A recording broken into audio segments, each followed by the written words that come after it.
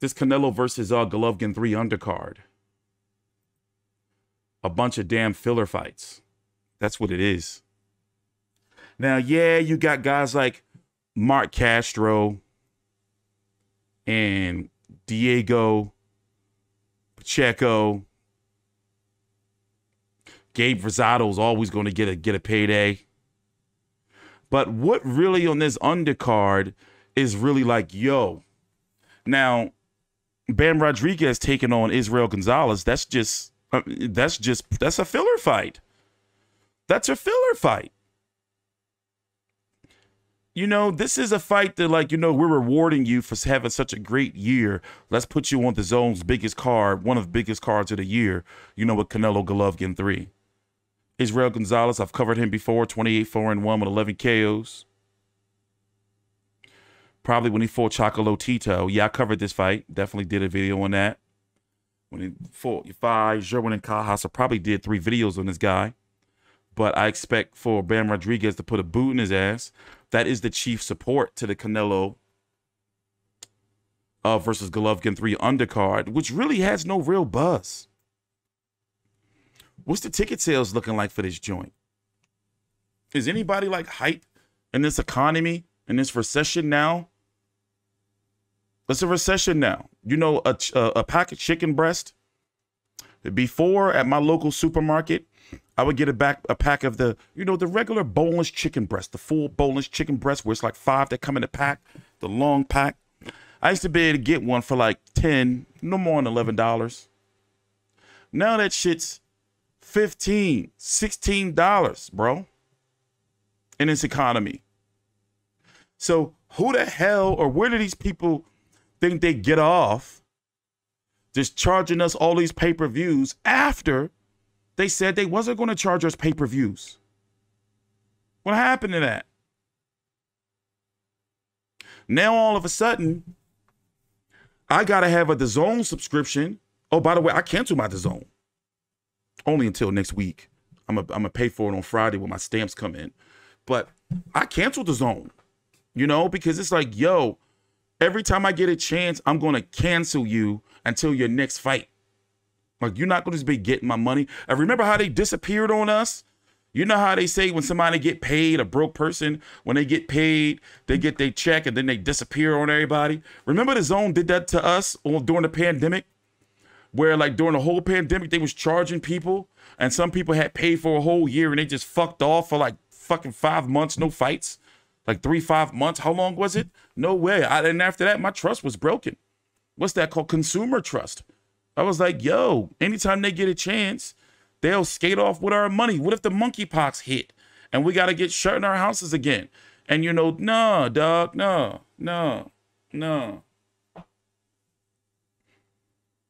Yeah, I cancel their asses. I'm not paying. Listen, I pay for a lot of shit, man. My ESPN Plus Disney Hulu package, that will never get canceled.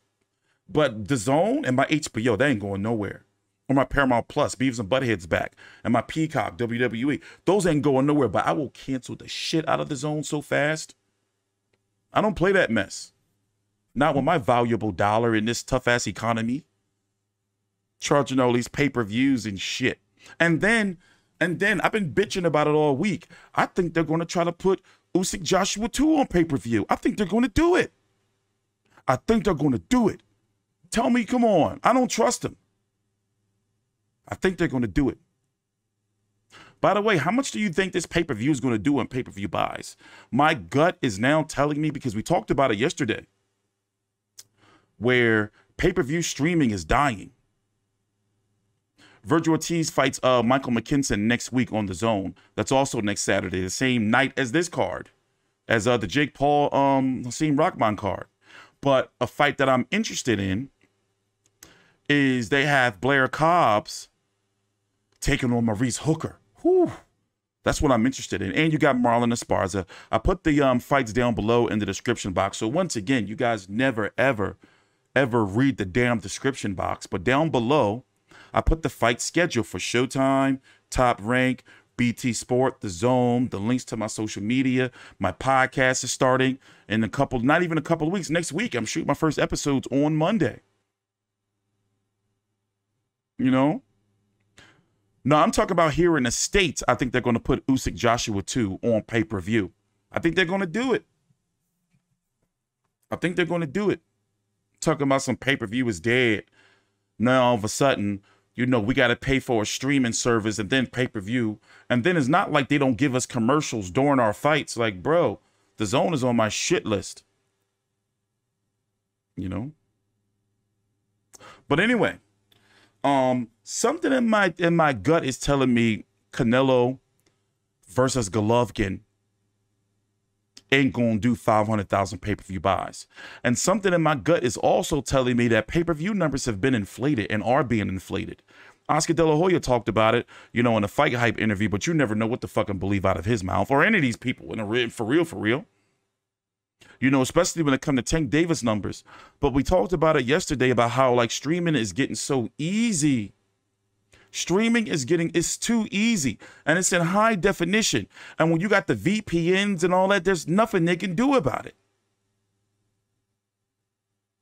So in this tough-ass economy, you can't just be throwing out pay-per-views for third fights and be like, oh, shit, you know, fights that are 2 years too late. I forgot what the numbers were. They said Canelo versus Bivol did. I think it was around, what, 425, between 375,000 buys to 400,000 buys. But then you have other people saying, no, that shit flopped. It did 200,000 buys. Some shit. But I don't think these pay-per-views are doing as good because it's too easy to stream. And the hardcore boxing fans, the ones that are staying in and watching these fights, you think they're like, these motherfuckers are not really paying? I know you guys are telling us. Look at the fucking chat. Go to people fucking videos, not even mine, and they're talking about, yeah, we're going to just stream that shit. Fuck them. All these damn pay-per-views. Chicken is too damn high. You want some shrimp? It's too damn high. You want some beef, some ground beef? It's too damn high. You know, you want to get the family box of Apple Jacks. It's too damn high. And then smaller packaging. People just can't afford it. Gas prices and shit. Oh, gas is down to $4 and something a gallon. It's still $4. It's too high. So then they're like, oh, yeah, look, pay for this pay-per-view. And then buy another one next month. Wild. Wild, wild times. So a part of me feels that Canelo Golovkin, 500,000 for 450,000. I don't like. I'm just not like. Where is like? Is there a buzz for it right now?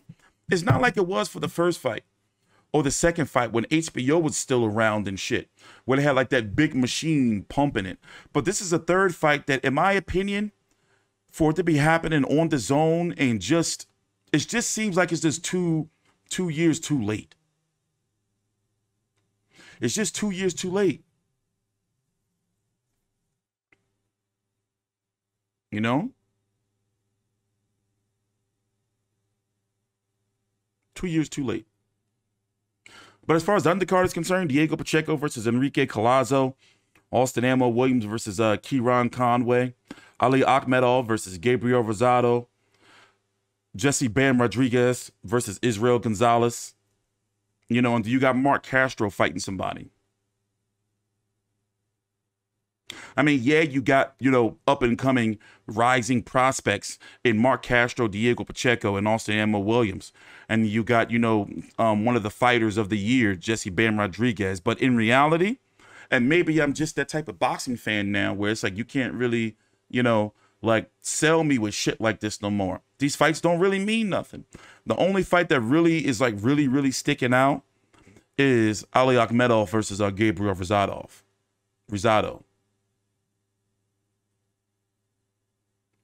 And what about tickets? Do you hear people saying, yo, we heading to Vegas September the 17th. You know, we're going to see this shit. We're going to be there live in the T-Mobile Arena. I did see a report somewhere recently that they slashed ticket prices, but that happens in all boxing events, to be honest. The economy, the GDP, two bad quarters. That's it. It's a recession, ladies and gentlemen.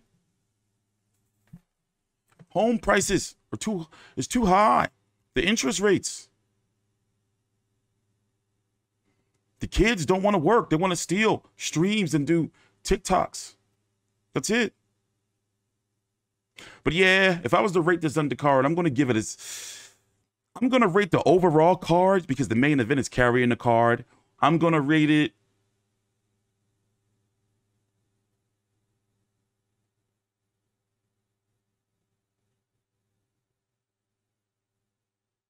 I'm going to give it a B. Not a B minus, not a B plus. Overall card, let me give it a B. Not a B plus because that's too close to an A. Can be a B plus. What do you guys rate this card on a plus minus scale? Remember, we got Mark Castro, Diego Pacheco, Austin Ammo Williams, Ali Akhmedov versus Gabriel Rosado, Bam Rodriguez. It's a good card, but it's not a great card.